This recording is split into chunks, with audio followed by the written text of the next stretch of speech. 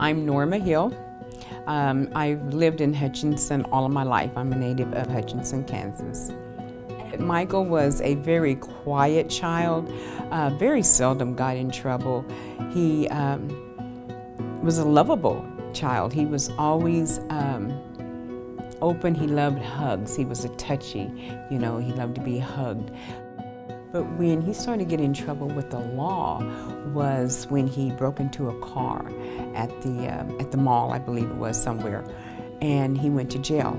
And he was 16, and he went to jail overnight. They released him that morning, or the next morning, and that's when I started to notice a change. But the bigger change was probably when he was in the 11th grade of high school, and he just was not himself. When Michael was, I think, probably around the age of 20, he was into drugs. And I remember someone had said that his life was in danger, so I went to his father. And at that time, we went to the court and the judge and asked the judge to have him put in a drug rehab, which they did. That made him more angrier, and he was angry at me. But I don't apologize for trying to save my son's life, I was very angry at my son. I loved him, but I didn't like him because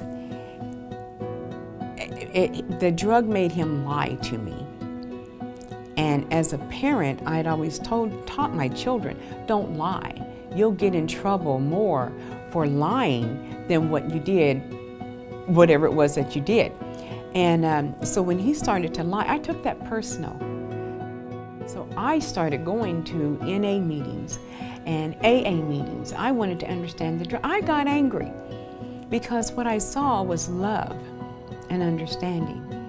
And deep down in my heart, I thought, these people are showing more love towards each other than what maybe I'm doing with my own son. And I didn't understand that. But it started to have a change within me. And as I began to change, and I began to educate myself about that drug and how it affected and made other people, my son, addictive, and it changed his entire personality.